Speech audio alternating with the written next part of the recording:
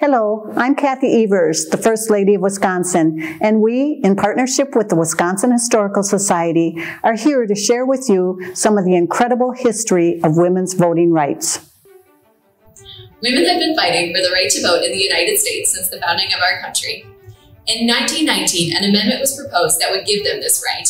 The 19th Amendment would give women the opportunity to vote nationally. This would mean that women could participate directly in politics and support the causes that were important to them. This was a very controversial issue. It took 5 votes to get the amendment passed through the House of Representatives and through the Senate.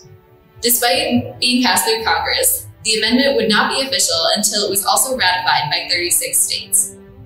On June 10, 1919, David and Ada James traveled to Madison to witness the signing of the 19th Amendment in our state. David James was a former Wisconsin senator, and his daughter Ada James was a leader in the suffrage movement.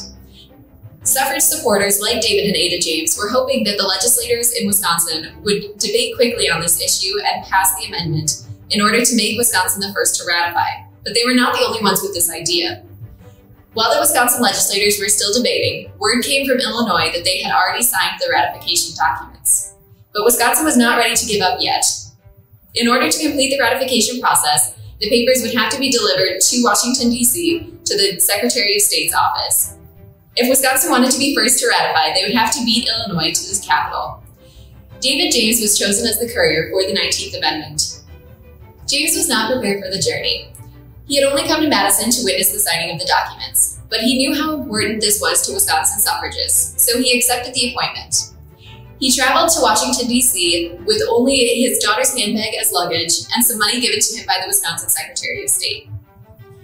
His train arrived on June 13, 1919, and he rushed to the Secretary of State's office to get the papers filed. There he received the official letter stating that Wisconsin was the first to ratify, which we have on display in our exhibit. As James was leaving the office of the Secretary of State, he saw the delegate from Illinois rushing in to deliver their papers. David James later wrote, "I received a signed statement that Wisconsin was the first, just in time for the entrance of the messenger from Illinois. He walked up and slapped his paper down on the table. I brought papers to show Illinois was first," he said, and was interrupted by our peals of laughter. Wisconsin was the first to complete the ratification process of the 19th Amendment, followed shortly after by Illinois and Michigan. It would take over a year for the 36 states necessary to ratify the 19th Amendment, but on August 26, 1919, the amendment was approved and women were able to vote nationally. That makes this year, 2020, the 100th anniversary of women's voting rights in the United States. Join us in celebration on August 26th at noon. Ring a bell wherever you may be in celebration of this important step in voting rights.